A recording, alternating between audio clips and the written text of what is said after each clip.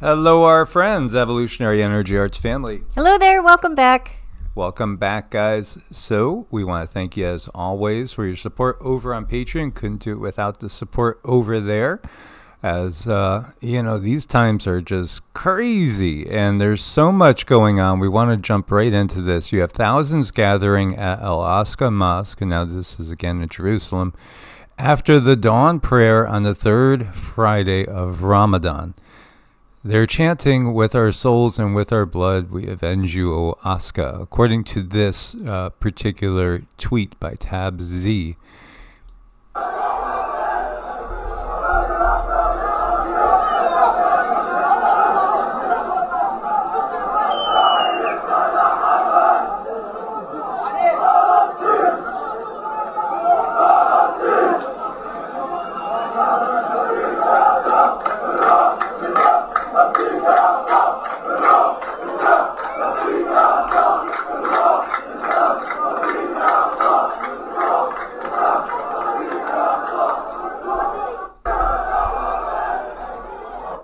And we've talked all about what else is going on with the eventual plan of a third temple, which we get is somehow already, we don't understand the information, but it says that it's already done somehow. Well, we have seen that they've built basically places to start slaughtering and doing sacrifices of these cows yet again. And the Temple Institute, as you see, leading the way, revealing the path ahead for the red heifer ceremony. And Cindy was getting and talking about, well, you can get somebody to just go dab them with a piece of paint, and they can't go ahead and sacrifice them because they're not perfect anymore. You know, you turn some cute little 3 or 4-year-old loose with a Sharpie, a marker, and some color crayons. It wouldn't take much to really throw this off. It really, really wouldn't. That's the thing. That's why I feel that they're completely forcing it.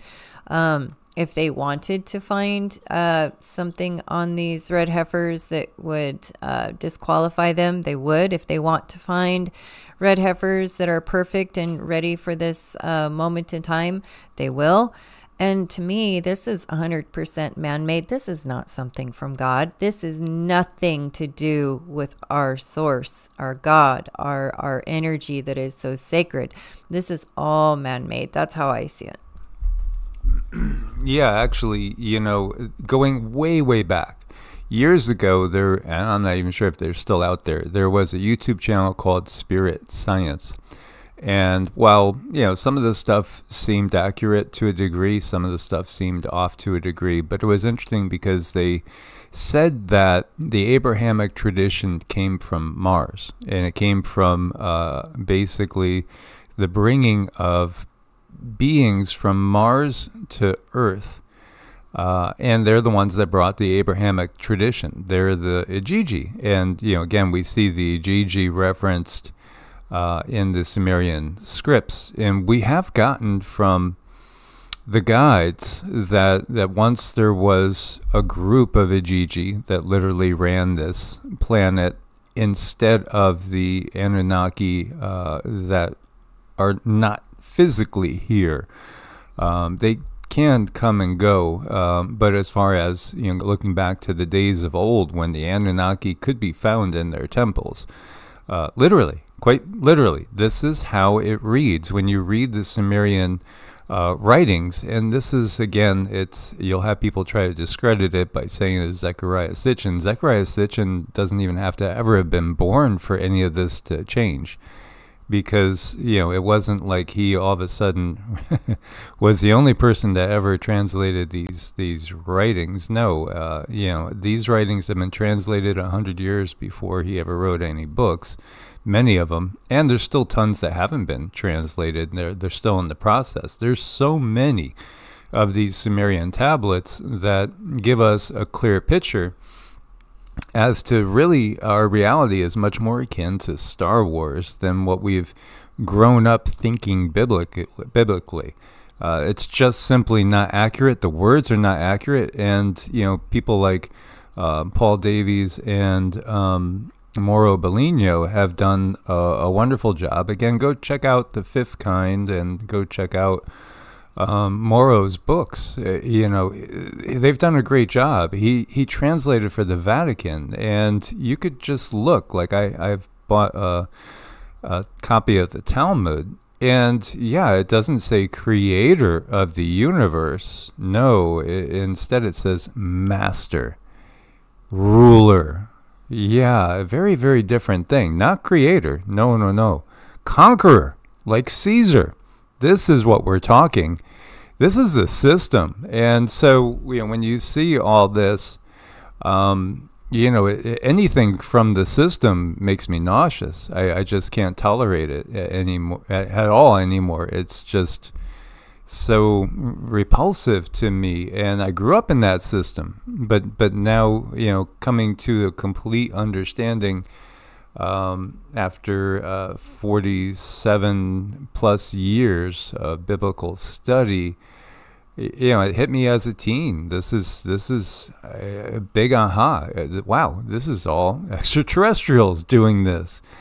Oh boy, that was a real sick pit of your stomach type feeling when all of a sudden I realized that. So they say the Torah, which is the first 5 books of the Old Testament, commands us to perform the mitzvah, which is a Torah commandment, in order to be in a ritually pure condition. Takes blood. This is the system. And war is a blood sacrifice. When they dress up soldiers in their little uniforms, that's the same thing as bringing red heifers up to you know, a sacrificial altar. War is a blood sacrifice for demonic entities. And it's even, you know, here you can go anywhere and see the first name used for God in Scripture is Elohim. In this form, the word is masculine plural. Plural. Masculine plural. The concept of the Trinity is not one of traditional Judaism. No, it's not. So, yeah, you got a problem there because things don't go together, because they've been distorted on purpose. Now, you know, we could look at Nostradamus as just somebody that sells the Star and all those tabloids with his works and stuff. But the reality is he did 1,000+ prophecies with a good deal of detail. And yeah, we are talking 1555-ish when he put it into writing. So languages change. If we were to listen to people speaking English in 1555, none of us in the U.S. would probably understand hardly anything, if anything. I mean, because languages change. So translations change. And the other thing that changes is like finding links that I was just using maybe 6 months ago, bringing these things up. They're not even there anymore. They're wiped out. This tells me also that we are so damn close to all this, you know, starting up for real. It is starting. I really can't see this not being this year when everything gets going in earnest. I wish we had another year to prepare. But, you know, we could still change timelines if we all do our part to wake up enough people in time. As you know, I keep looking at that date, 3/29/2024, the famous Mabus quatrain. Mabus then will soon die. There will come of people and beasts a horrible rout. Then suddenly one will see vengeance, 100. Now, this has been a contentious point, that 100-hand thirst, hunger when the comet will run. Well, I think this is the comet that will run, and I've always watched intently every comet since, you know, maybe about 1975. And this is really, I think, the one, which is in reality, in our opinion, a ship. Now, the key is, who is Mabus, and what is this? What, to me, this rings so clear that this is going to be an assassination that triggers unification of many people. Now, maybe, again, the translations could be off, 100 lands, or, you know, perhaps, you know, something along those lines. We'll have to see how it comes, because 100 in hand makes me think of Caesar, with every single one of the Senate going and stabbing him, to all take part in some sort of assassination. But there's two people that really stick out as being critical in the time frame, and there's so many different quatrains that talk about a huge Islamic Muslim-led jihad on the Western world, which, again, we can see that taking place right now. This particular quatrain, the fifth one, is the one that I was focusing in on. That which is enclosed in iron and letter in a fish, out will go one who will then make war. Now, you could see that. Iron and letter in a fish, that sounds like a submarine fleet. Out will go one who will make war. He will have his fleet well rowed by sea, appearing near Latin land. Another transformation said that suddenly a fleet would pop up out of nowhere off the Italian coast. As you can see, different ways of translating that. And I do think that what we are looking at around it are also giving elaboration on the same scenario, from Monaco to near Sicily. So all along the Mediterranean coast, the entire coast is going to be desolate. There will remain no suburb, city, or town not pillaged and robbed by the barbarians. When you see what's going on with the immigrants that have come into not just the United States, but also Europe, you can see what they're talking about. But this is also about the war that's coming, and it is following up. So, now right now, as we speak, Russia has sent warships into the Red Sea, and the Red Sea is a very, very narrow sea over there, alongside Egypt and Saudi Arabia, that has access into the Mediterranean. And also, obviously, we can also go through the Pillars of Hercules around the coast of Africa and go into the Mediterranean that way. Not to say there isn't already a submarine fleet in place in preparation for attacks on Europe, because Europe, it clearly from Nostradamus's writings, is going to be invaded. And it's not just Nostradamus's, as the U.S. is to be invaded as well.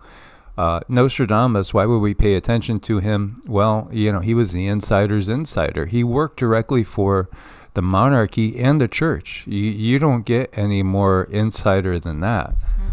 No, you don't. And they do find these people, and they put them in positions that they simply can't deny. I mean, they set him up for life and many, many other generations to come. So, I mean, that's just what they do. And then they tell you the storyline, and because they're in control of everything, they can make these things happen. And then they call it, then they say, oh, see, we're right. we did predict what God said, when reality, they have total control over everything. And when I say these are a group of entities that are not of complete human form, but they do have direct contact with human, the ability to channel humans and get humans to do what they're supposed to do to make these predictions come true.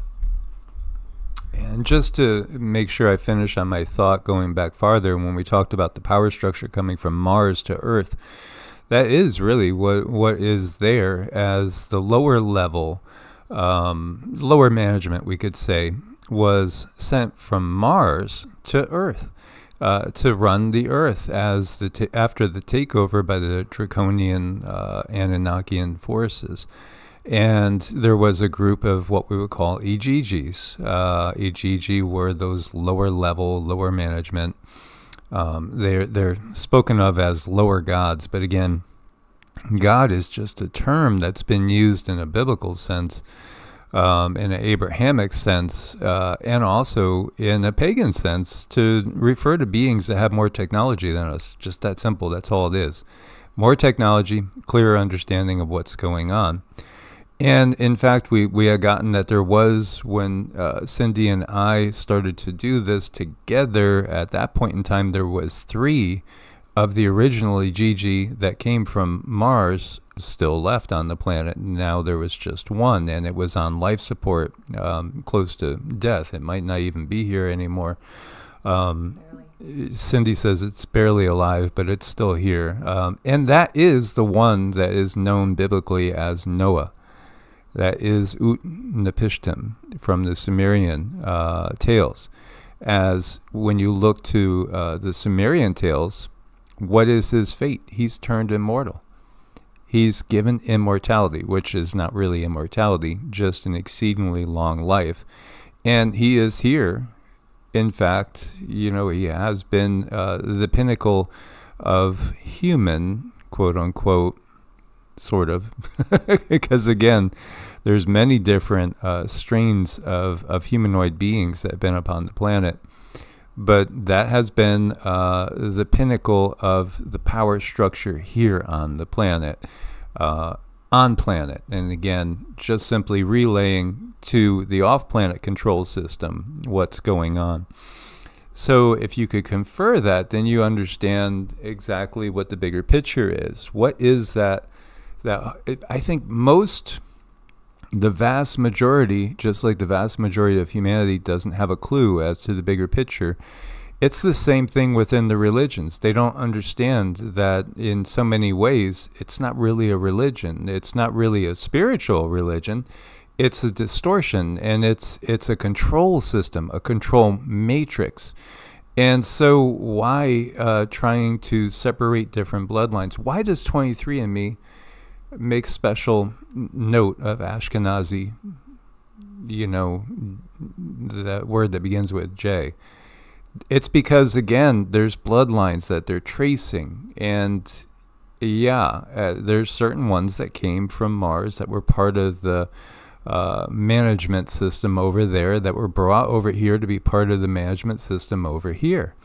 Most of them don't have a clue that that's the real thing. Is what they're tracking is again genetic lines that again are more easily overshadowed by certain beings. That's really what they're tracking.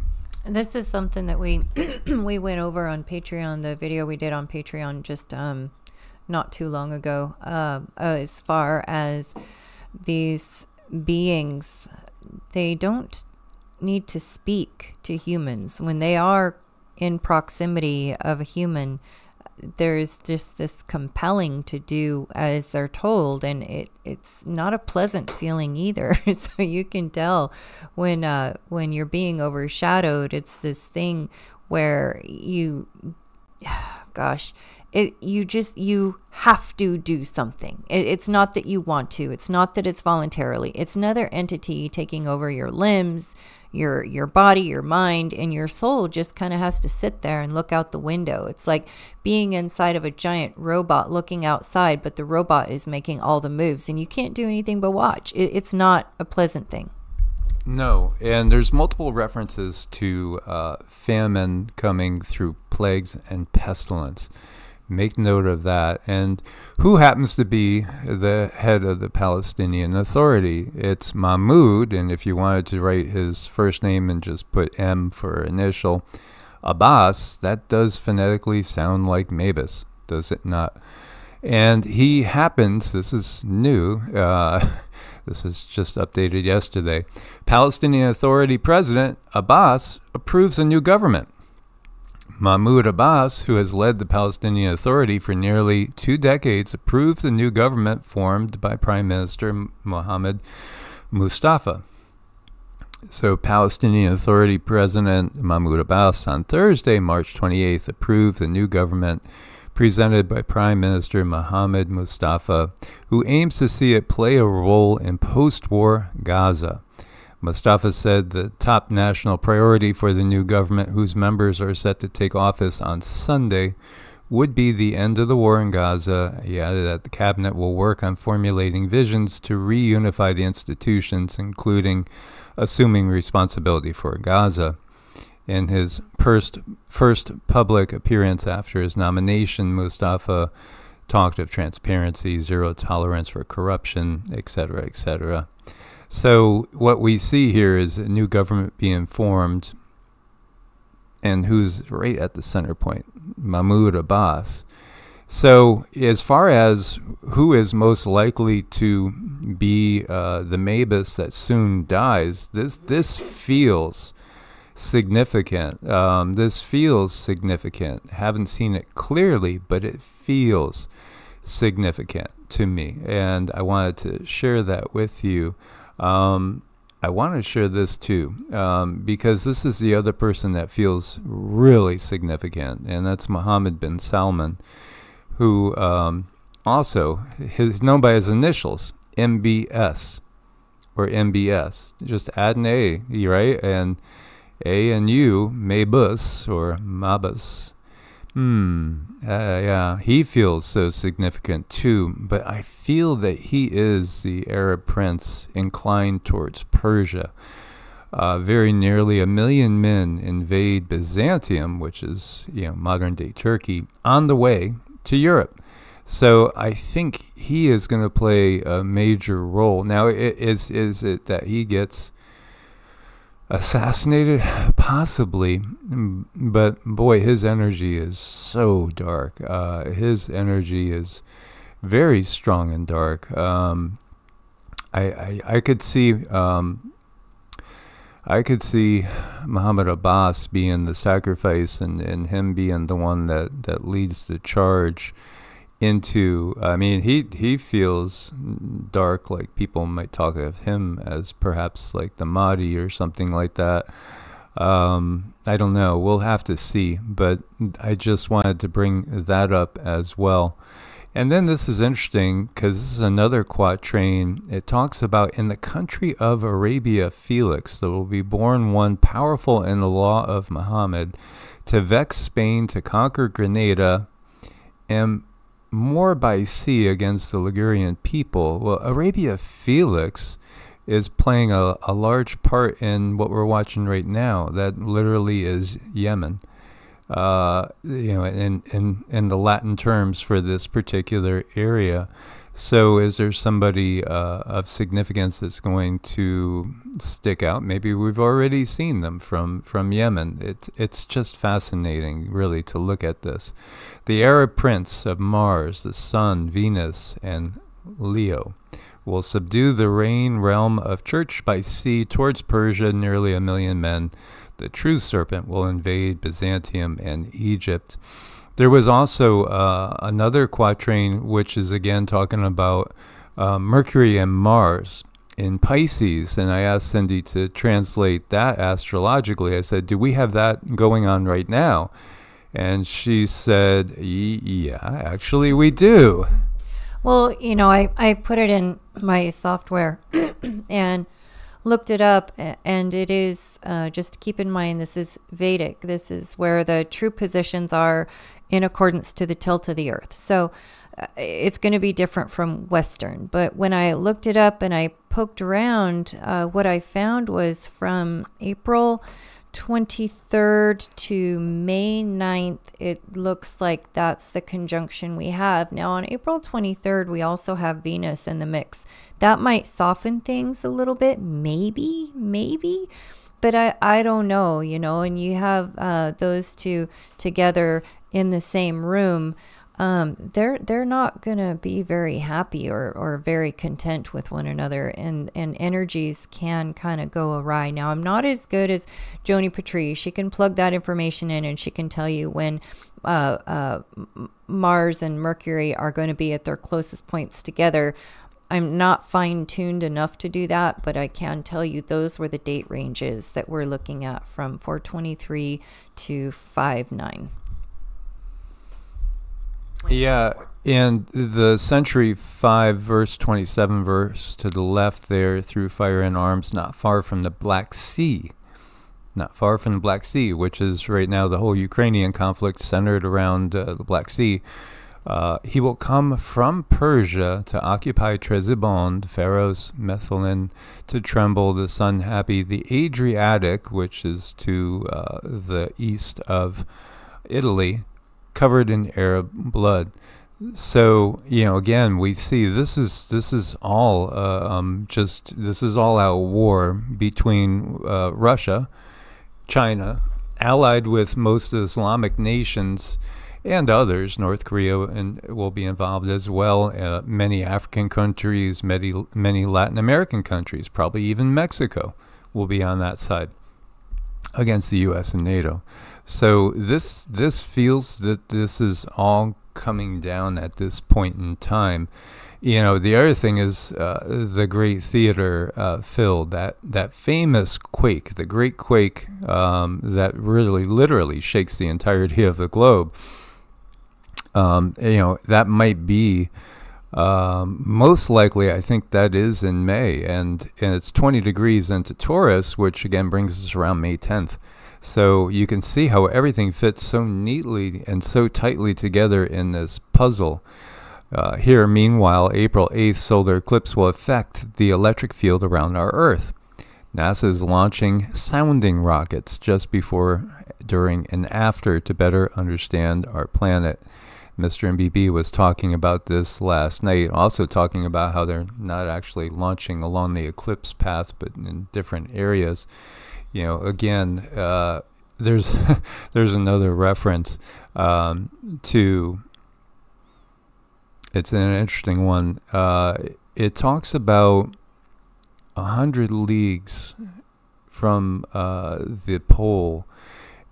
And the way it reads is it talks about, in my mind, it's a Nostradamus quatrain where he can't understand exactly what he's seeing, but he's seeing satellites. And he's seeing the effect and how satellites can do all sorts of things from way above the Earth. And again, 1555, even being an insider that probably had some knowledge to the reality of the church, the reality of the draconian control grid, it still might be mind-boggling to see and try to describe satellites that could be also utilized to deliver that first blow to the U.S. with, again, rods from God. So, he was using interesting terms, and he used words like Ray-Paz and Samobren that are anagrams that nobody, I feel, has given a good explanation, and I don't have an explanation either for those particular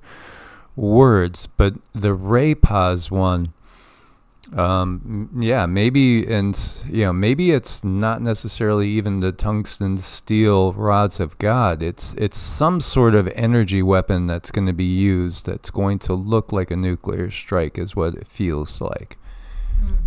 I think it's just very curious, with the eclipse, and now they're going to be testing the electromagnetic field, and it just goes to show how much our bodies do change. I mean, I didn't know any of that science stuff that they were talking about.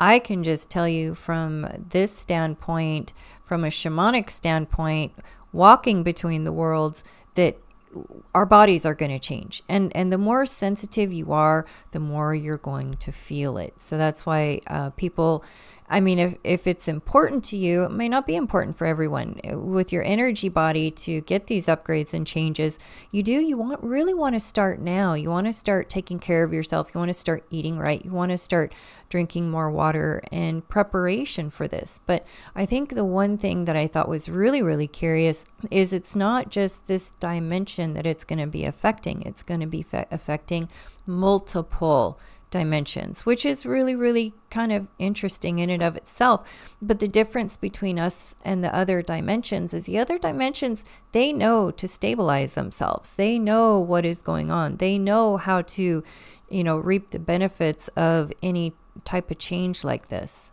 So it's just something that we're simply not taught, but it's been there all along. The Muslim invasion of Europe that Nostradamus misread. This is from Osho News. This is from September 7th, 2015, in an interview with John Hogue.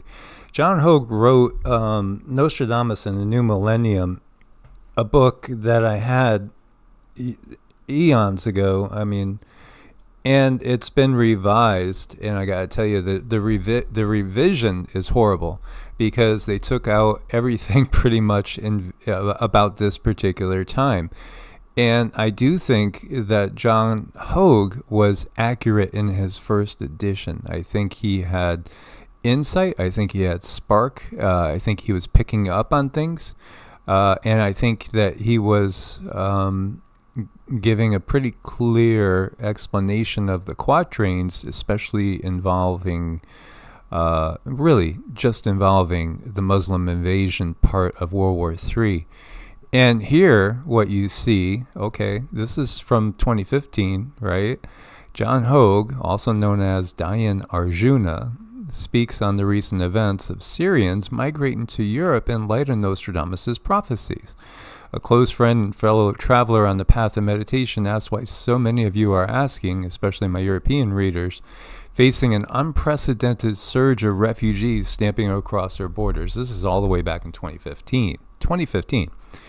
Bhagawati, and he says, I recall a prophecy by Nostradamus, or was it somebody else, that Europe would be overrun by Muslims starting in France. John Hogue said, yes, it's Nostradamus. He saw it as a Muslim invasion. Unlike most of my competition over the last 30 years who take this literally to mean a military invasion, my interpretations of the verses on the matter have always stuck to what indeed I believe actually was an immigrant invasion.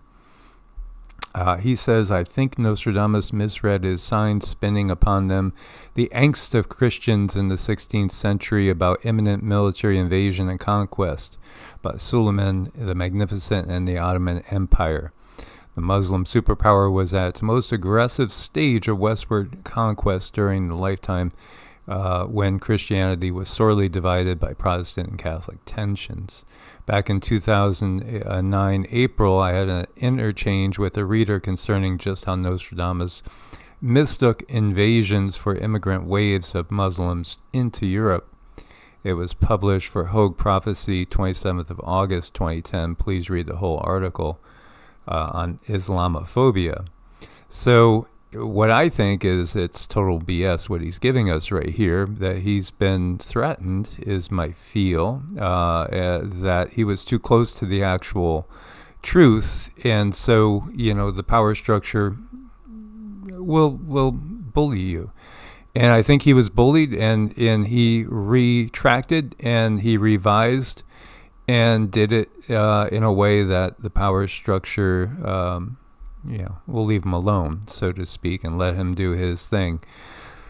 Because I think he was dead on before. So if you could find old copies of Nostradamus and the New Millennium, it's going to be a hell of a lot more accurate than what he's been talking about now. Because, I mean, I read it and it stuck in my head. And of course, I have books on his quatrains, just books with the quatrains with no commentary as well. So you could let your own insight develop into those. But here, I feel that the power structure got to him. He was way too close. And right now, when you go searching, you really got to search deep to find anything about the Muslim invasion. Why? Because it's happening next month. There's a lot going on. There's just so much going on. And, you know, it all kind of buttons up together quite nicely. I mean, what can you say? We have a lot going on. Yeah, absolutely. And I hope it doesn't manifest, because if it doesn't manifest, then we've seriously shifted timelines, and I'll take that any day over being accurate. You know, we're not about we're not about being rich. We're not rich. No, typically we've lived in spots that are seriously considered to be squalors. Cindy comes out squalor, poverty. Yeah, where we are, most people live in poverty where we are, and that's typically the places that we've lived. We have never lived in mansions, never lived in anything like that, and it's really by choice too, because we just and you know, for those that pursue those things, that's you. We just you know, we have our purpose, and this is our purpose. You know, really, though, life is what you make it. It's truly what you make it. We all have control over our own own surroundings. So yes, we did choose a home that is, you know, on the low end of any scale, but it's functional. We don't have any leaks. We have running water. We have hot water. I can do dishes. I remember when we were staying out in the camper and we had no running water, and I was doing dishes out back and under a spigot in buckets with cold water. I mean, that was horrible, but you know what that did for me? That makes me so grateful. Every time I do dishes now, I have hot water. I'll never forget that. So, you know, we can take these things in life and you make of them as you will, and that's what we do. Absolutely. And I think it's too in preparation, because we know that it's not going back to what it was. And this is going to be very, very hard for those that have lived lives of luxury to acclimate to a harsh life. So, you know, while many people have lived much harsher lives than us, especially when you look to, you know, how people live in most places in what you would call third world countries, you know, we live lives of luxury because we actually have a roof over our head. And that's what so many people don't have. But at the same time, I know if we are to not become assimilated into the Borg, you know, it's going to be challenging. It is going to be challenging, but these are the times that really, really try your soul. And this is why so many people incarnated, because it is going to lend true learning experience. There's nothing that teaches us more about ourselves than facing adversity, and we are going to be facing it. So it's all about, how do we react to it? Do we stay grounded, centered, and really try to pull up those that is possible for us to pull up, and shift a paradigm? Because this is the challenge. Can we shift a paradigm? Can we change the outcome? I think we can. I don't think anything is set in stone. I understand that they have their plans, absolutely, and they do hold a lot of the cards, and they have cards up their sleeves all the time, ready to go, because they will lie, cheat, and steal. This is what the system does. Meanwhile, we had an X1.1 class flare as well. You will see the sun react when the big events start happening again. You'll see more big events coming from the sun and from nature, because they are on our side. And that's the thing to understand. Don't fear the sun. Don't fear cosmic alignments and the natural order, because the system, there's nothing natural about the system. They have us fearing, you know, going out and playing in the mud like little kids. There's nothing to fear with that. You should fear the sunscreen you're lathering on your body, in my opinion. That's my opinion. You should fear anything that comes out of these big FARMA factories. Nature is on our side. They want to convince you otherwise. We were meant to play. We were meant to enjoy life. We were meant to explore and have experiences. But what do? They have so many children locked up in these rooms with expectations of, you know, writing things down and doing things that are completely against the human grain. And then they wonder why so many children are bouncing off the walls. Our children need to be out where there are no walls. If there's no walls, there's nothing to bounce off of. And they're going to have fun. I mean, this is just great fun. I remember we had mud pits when I lived up in Idaho, and we went and played in them just like this. It was a blast. I couldn't think of a better time in my life. And, you know, I have a lot of those memories up in Idaho, and I just loved it. And whenever we're outside now, you know, I can get lost in time. It's like time goes away. We're no longer in this dimension where time only counts in this world, in this 3D world. And I'm just not good at time. I kind of make mistakes on appointments and calendars because it's not my forte. I don't function well here, but here I am. So, you know, you got to make the best of it. We really, really do. And perception is very important. But yeah, I mean, go find a mud hole and play in it. It's just fun. It's just fun. So I'll leave you with Loka Samasta Sukhi no Bhavantu, which literally translates into may all beings everywhere be happy and free. And that's something that, terrifies the dark side. They don't want us being free. Loka Samasta Sukhi no Bhavantu. Om Shanti Shanti Shanti. Source bless and namaste. Namaste.